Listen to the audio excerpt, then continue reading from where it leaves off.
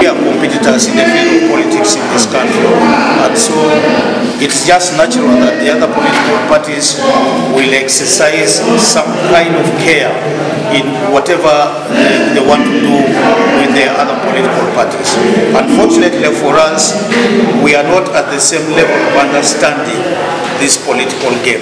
Some people still think very, very strongly that change in this country, the removal of Mr. Museveni and the mess that he has created in this country can be done only through elections.